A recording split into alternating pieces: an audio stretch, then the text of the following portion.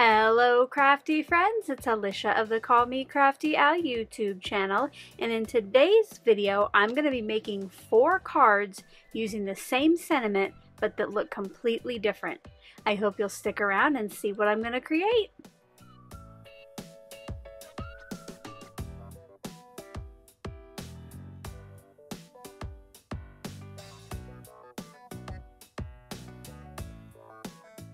Thank you so much for stopping by today. If this is your first time to my channel, I hope that by the end of this video, you'll be inspired to click on that subscribe button below and ring that bell for notifications. If you're already a subscriber and regular viewer, welcome back. I'm so glad that you're here again. If you've been around my channel for probably 6 or more months, you might remember a collaboration series that I used to do with my friend Danni. It was called 4 on Friday, and just about one Friday a month we would stop by, her on her blog, me on this YouTube channel, and share 4 new projects that use the same tool, technique, or product. Well, that kind of fizzled out, but we wanted to bring it back and we're going to be making some changes to it.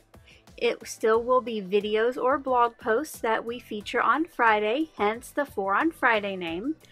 But instead of us both using the same product or technique, we are going to use whatever we want to as long as we create 4 new projects. So in the past, we might pick embossing folders, and we both had to do embossing folders. Or if we were going to pick stencils, we had to use stencils on all of our cards. Well, now we will be using whatever we want as long as we each create 4 new projects. So make sure when you're done watching my video today, you go over and see Danni's 4 new projects and find out what her similar theme was. Today, I'm going to be using a printable sentiment that I made. And here's a little story time for you. Back from about 1995 to 2006 plus, when I had my daughter, I worked for Kinko's. Now you might know it now as FedEx Kinko's or FedEx Office.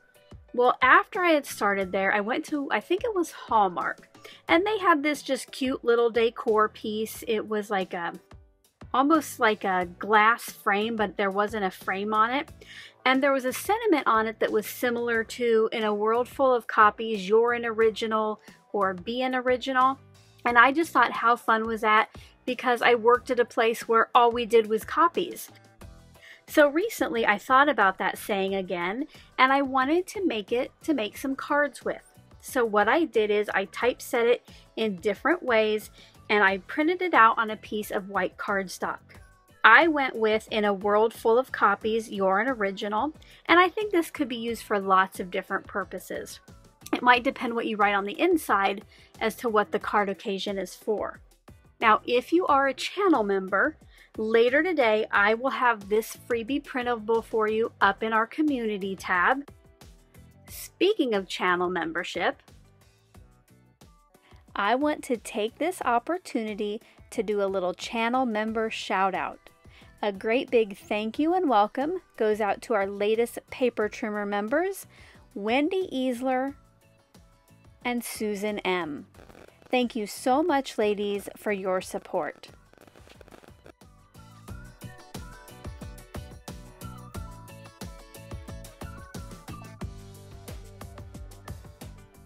As I make each card, I will go to a voiceover and tell you quickly about the products that I'm using, but I will tell you that a lot of the products or tools I use today, they might not be available anymore, but don't let this get you down.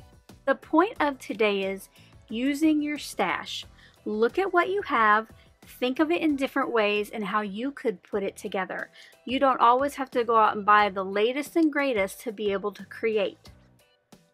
If I do leave you with any questions, you can leave those in the comment section below and I'll get back to you just as soon as I can. Let's get crafty! When I created the printable for today, I did some single lines, some double lines, and then the one at the bottom was more for a circle or square die cut.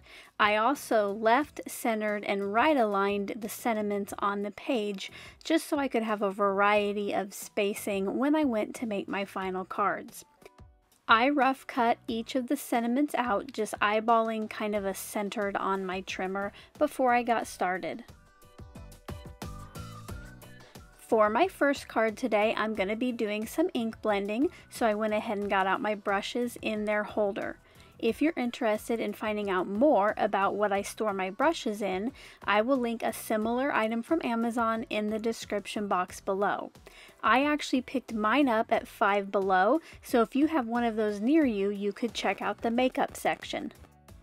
I will be using this feather die from Spellbinders for some die cutting, and I chose the 2-line sentiment where the text was to the right. Now this piece of textured cardstock, it actually has a little shimmer to it. I thought that would be fun since this is going to be a lot of white on this card. I also got out 3 Gina K Designs inks for my blending. The first thing I did was cut a piece of that shimmery cardstock to 5x7, and then I cut as many feathers from that as I could. I do have one more feather that I need to cut, but first I need to do a little ink blending because this feather will look a little bit different from the rest. It will be the quote-unquote original in all of the white copies of feathers. I used those 3 Gina K inks, and I just ink blended a small corner of that textured shimmery cardstock. Now the camera really doesn't catch it, but that shimmer does shine through this ink blending.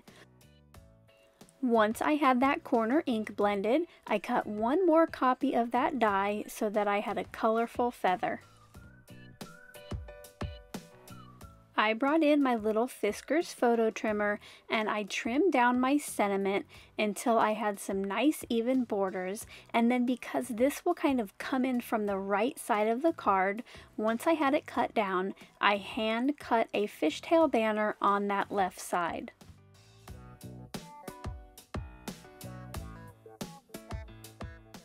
Now it's time to lay out my feathers. I did bring in a piece of red cardstock for this, cut to 4 1/4 by 5 1/2, but that's just so you could see the placement better on screen. You could definitely use any color scrap for this. The first thing I want to do is decide where my sentiment's going to go and where I want my colorful feather to be. So I kind of lay those in place, and then to temporarily tack that down, I bring in a small piece of Scotch removable tape and I tape that feather down. Then I spent some time placing the white feathers around the cardstock piece, and I did try to spread them out and rotate them and make sure that there were some hanging off all of the sides. I did end up with one extra feather, but you'll see later how I use that to fill in some gaps around the edges. To hold these in place while I work on the next steps, I brought in some Glad press and seal, and I cut a piece that was just slightly larger than the red cardstock area. Once that was done, I gently, slowly placed that over the feathers, trying not to disturb any, and then I pressed that down. At this point, that's when I realized I forgot to remove my colorful feather, and I don't quite want that here for this step. Once that's removed, I bring in one of my favorite die sets, my Hero Arts Infinity dies in rectangle, and I chose the 3rd from the largest to die cut from the red cardstock. Once I had my new rectangle, I burnished each of the feathers so that I could pull the press and seal away from the red cardstock. It did take me a minute, but I finally got a little piece that I could peel that back. You will want to do this gently, and if you see that it's not picking up something, just stop, press it a little bit harder, and then try again. I used that leftover feather in one of the corners, and I just with my small scissors snipped off the excess that was hanging out of the press and seal. I want these feathers to look like they are floating on the card front. So I brought in my thinnest roll of foam tape. This is 1/4 of an inch wide, and I placed some of this on the back of each feather. I did have to trim some down to smaller pieces for the one on the edges, but once the foam was in place, I burnished that release tape with my fingers to make it easier to pull off. Once all of that release paper was pulled, I'm then going to place it on my card front. Now you will want to do this super carefully and slowly. It is sped up in the video, but once this foam is stuck, it is hard to get up. So when you think you have it where you want it, lightly place it down, and then you can go ahead and push harder so you get a nice seal. Pulling back the press and seal on a floating card like this is almost as exciting as watching embossing powder melt and set. Now it's time to get my sentiment and my colorful feather placed on the card. For the sentiment, since it will be on top mainly of the feathers, I place ATG adhesive on the back and a small strip of foam tape on the right side. I did place my rainbow feather down so I knew where the sentiment should go, and once that was in place, I added foam tape to the back of the feather and got that adhered to the card front.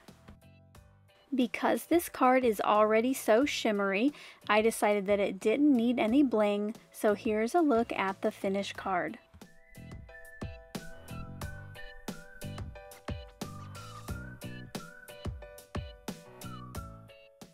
Now we're on to card 2. For this one, I chose the sentiment that was 4 lines, and I will be using this globe stamp and die cut set along with some Gina K inks and a 1.5 inch circle punch. To get started on this card, I want to stamp 4 globes in the gray ink. Now I did go ahead and get out my MISTI and a scrap of white cardstock. I wanted to be able to set each of these stamps up once and then stamp it the 4 times. Now these are new stamps and they're kind of cheaper quality stamps, so I did pre-ink them with that Versamark ink so I could get a nice solid color. Once the first one was done, I rotated my scrap, stamped again, and just kept rotating. Now this was when I realized I really should have done a square scrap, because I did get a couple of these globes close together, but I brought back in my circle and thought it was going to be okay, so I kept going. Once the globe holders were all stamped, I brought in the earth one and I stamped that again in gray.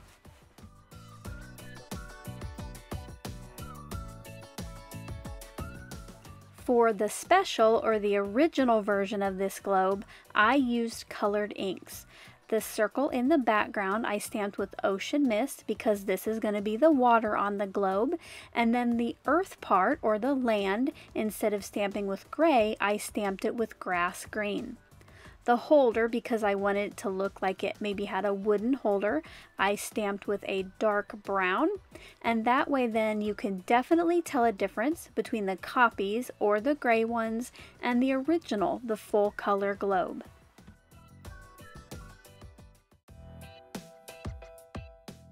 Once everything was stamped, I brought in my 1.5 inch circle punch and I used it to cut out all 4 of the globes. I just tried to eyeball it centered as best as I could. For the final globe, the colorful one, I will be using the die from the set. I line it up as best as I can around the image, and then once I think it's in a good spot, I use a scrap of removable tape and send that through my die cutter.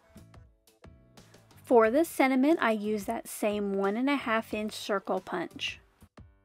After seeing all of those pieces together, I decided that I wanted to stick with a circle for my colorful globe as well. So I brought in a scrap of white cardstock and punched out 1 more of those circles.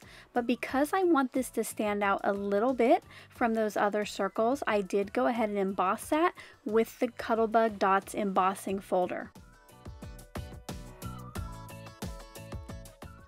Off camera, I cut and folded a gray card base, and because I need this to stay closed while I work on placement, I did put a piece of rolled up tape on the inside. Now what I'm going to do is put a little ATG on the back of each of my circles. I remove most of the tackiness from it with my fingers because I do want to be able to pull these up later for the final adhesion. Once each of those has a little tack, I start to lay out my circles on that gray card base. Once everything looked nicely spaced, I brought in my whitest foam tape. This is 3/4 of an inch, and on the back of the gray globes and the sentiment, I put a little square of foam tape to pop that up off the card base. Once all of my gray globes were in place, I removed the embossed circle from the card front and I centered this on a red circle that I had punched out with a different circle punch. This I will just adhere flat down to the card base because I will be popping up my globe with that foam tape. This was about the time where I was like, you know what? I really don't like this gray card base, but I didn't want to scrap this after so much work. So I brought in my Fiskars photo trimmer. I did remove the guide so I didn't have to worry about sliding all of that foam tape goodness underneath it. But if you do remove that guide, be super careful, people, because that blade is sharp. I trimmed this so it was about 4 inches wide, and then I placed this onto a white card base. Because it's a little bit skinnier, some of that white is peeking out from both edges, and then it brings out the white on the white circles of the globe. I did decide that this piece needed a little bit of bling and a little more red. So I brought in some red gems from my stash and I placed a triangle of 3 on 2 sides of my globe just to help that stand out. Here's a look at the finished card.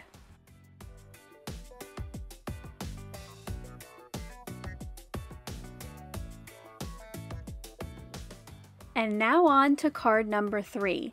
The stamps and dies that I'll be using were exclusive products that I got for attending the recent virtual Stamp Joy at Tailored Expressions.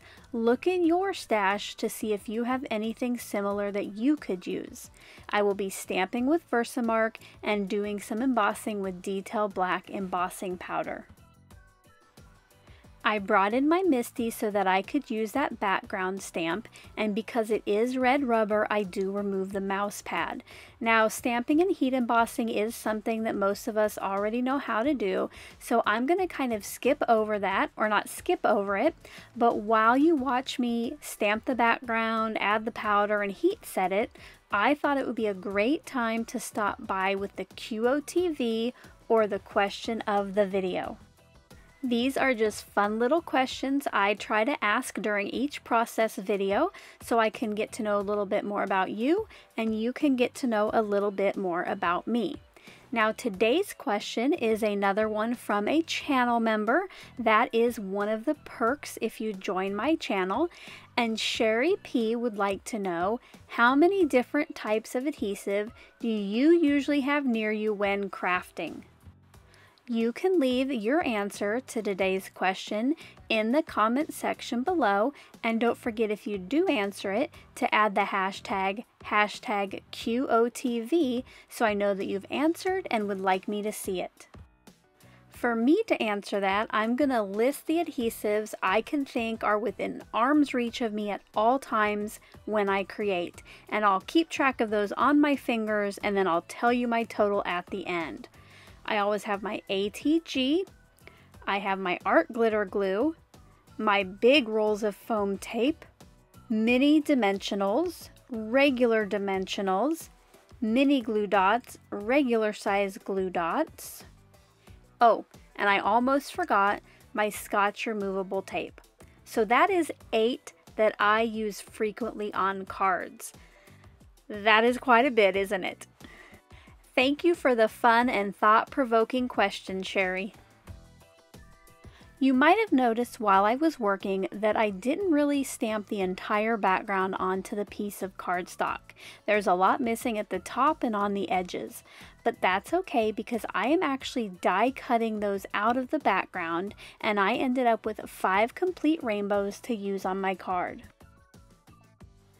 For this card, I chose the single line sentiment that was on the right side of the cardstock.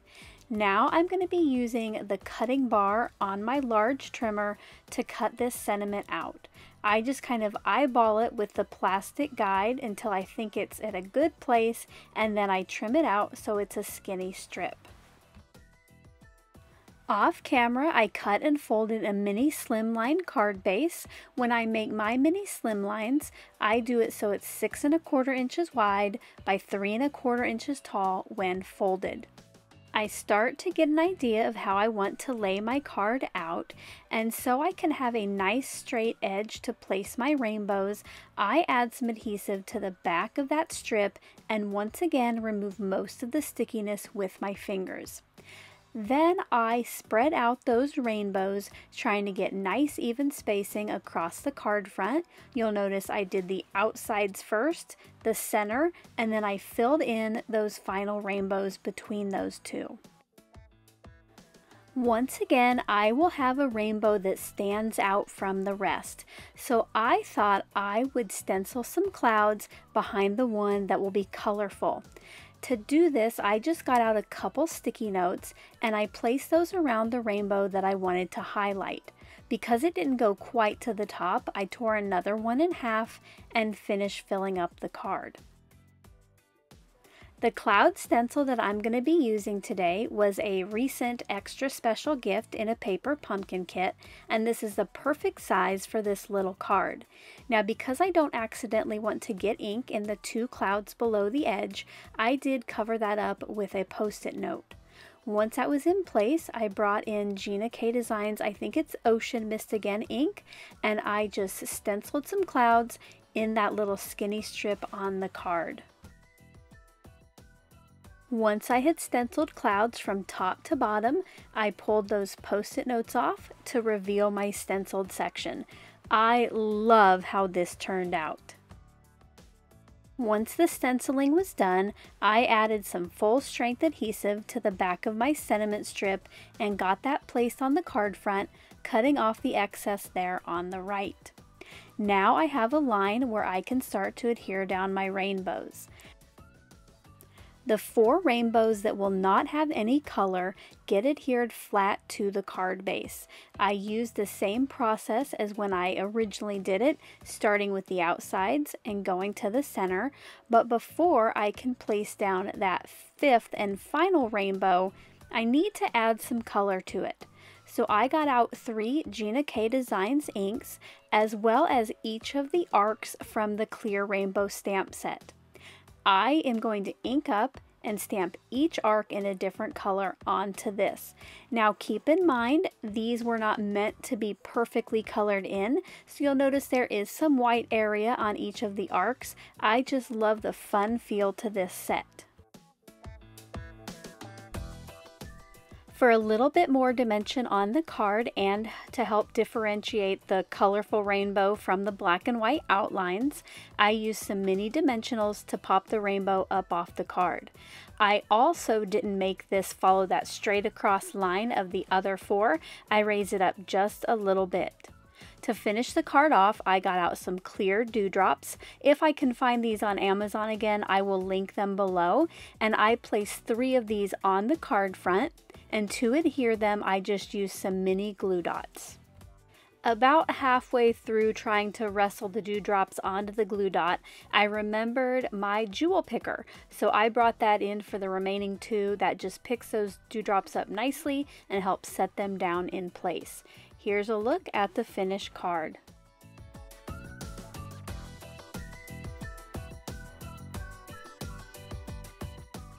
For my 4th and final card today, I will be focusing on this apple punch. I did bring in a large circle punch and a scallop circle, but I don't end up using those. For my papers, I chose this red pattern, a green cardstock for a leaf. I pulled in some very thin corkboard, but I didn't end up using it, and I got a piece of craft and then my white cardstock. I got started on this card by cutting my white cardstock in half and folding it for a top fold card base. Once that was done, I brought in the piece of green cardstock and I cut this into a piece that will be a mat that is 3 3/4 inches wide by 5 inches tall. And finally, I brought back in the leftover from the card base and I cut a piece that was 3 1/2 inches wide by 4 3/4 inches tall. Because there is going to be quite a bit of white space on the card front, I did once again use my Cuttlebug Dots embossing folder. Using the apple punch, I punched out 5 apples from a scrap of white cardstock, and then I brought in the items for my special apple. I punched 1 apple from the red pattern paper, I punched a leaf from the green cardstock, and then a complete apple from the craft cardstock. I knew that on my final card I wanted the white apple's stems to face a different way than the colorful apple, so I made sure to figure this out ahead of time so that when I trimmed off the stem from the red copy, I could place this down onto the craft apple base and the stem would be facing the correct way. Off camera, I experimented a little bit with the layout and I decided that I hated those white apples on there. So I flipped the embossing over so it's actually debossed, and I'm going to adhere this centered to the green cardstock. Then I switched out those white apples for some red ones. This way at least the special one will be different because those other ones will just be complete red apples. Once that was figured out, I brought back in my little photo trimmer and I cut down my sentiment so I had even borders on the top and bottom and just some extra space on the left and right to play with. Once the sentiment was trimmed down, I adhered the matted piece to the center of the card front, and then I started working on the layout of all of my apples. Once I thought I had all 4 arranged in a nice fashion, I adhered the solid red ones straight down onto that embossed piece, just using some ATG and keeping them flat. I decided that I wanted my sentiment strip to only fill left to right the same area as the embossed piece. So I brought in my little photo trimmer again and I cut this down to 3 1/2 inches wide. You'll see I did have to bring my ruler back in because I forgot what size I had cut that to. Once the sentiment was in place, I brought in some glue and I adhered my apple flat to that. I thought the fact that this was a different pattern helped differentiate those enough so I didn't use foam tape. Here's a look at the finished card.